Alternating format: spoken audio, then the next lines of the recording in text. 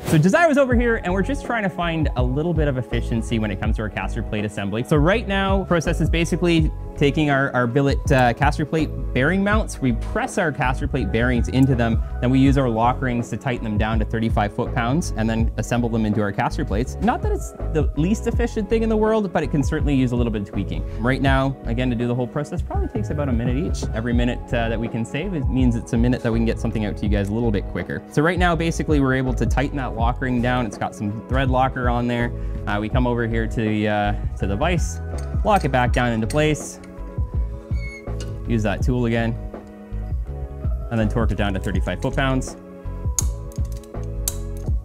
and move on to the next one. So it doesn't seem like that long, but again, being able to go lock ring by lock ring and just maybe drop one of these in, he had some ideas of what he wanted to kind of do with that. So we'll see what happens. Okay, so here is the part that you guys were just looking at James assembling, and we need to make that 3D printed part. So I'm gonna go back through my timeline because I did just do this. So you can see the sketches here. I started with a base and then I extruded that down. I then created the second extrusion, which was basically the outer shape of the part. And then the next step was the floor of the part where the part's actually going to rest on.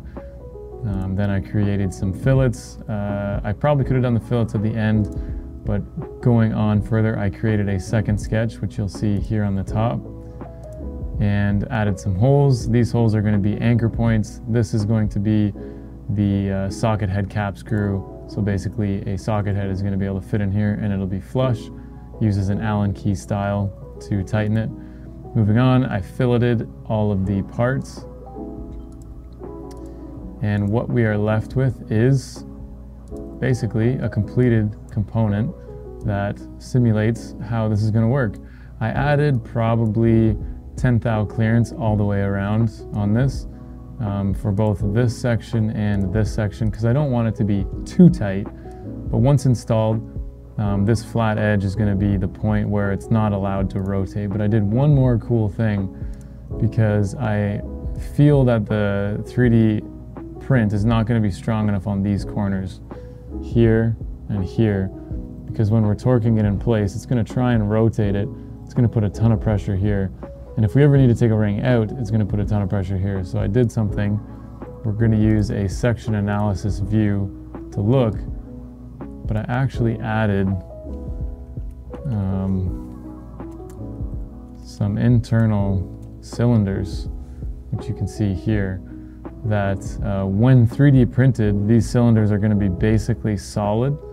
What happens in 3D printing is that this is going to be essentially a hex pattern with 25% infill, but in order to withstand the pressure, I think it'll just break away those sections slowly one at a time. Before we know it, we won't be able to torque this anymore. So I just preemptively added these cylinders in, which is what's cool with 3D printing, because this is something you can't actually visually see, but when printed, these are going to be there. And then I also added 5 layers of material around wall. So any time that you need to have a wall, the 3D printer is going to do 5 layers around each one of these cylinders. So it's just going to make a much stronger section right where the load is going to be at the highest points. And if this doesn't work, we'll do what I said, add a plate on the top. But that is essentially what I am doing to make this a faster process. So let's see if it works.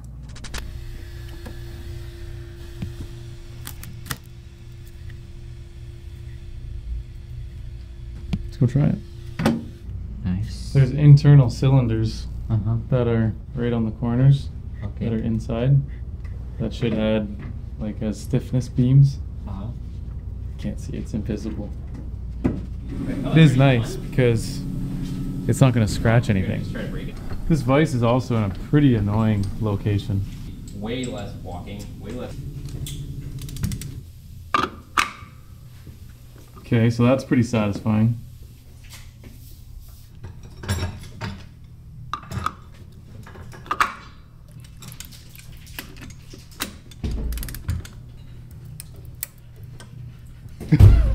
It might need to be stronger.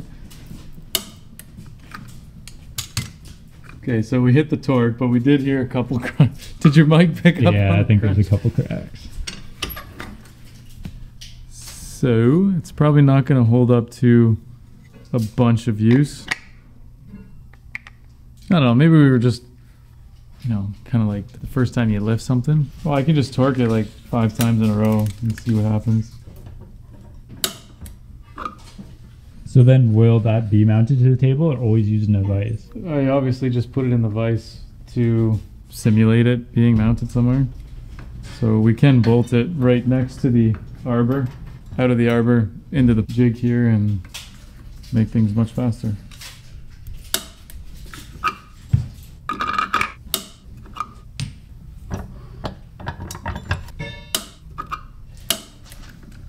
Just a couple growing pains is what those first cracks were. I mean, let us know what you guys think of a video like this. We do stuff like this all the time. The company wouldn't be where it is if we didn't make jigs and things, and the welders do the same thing. So if you like it, we'll show you more, and we're doing this all the time. So until then, I'm going to Hungary's, and I will see you guys on the next video.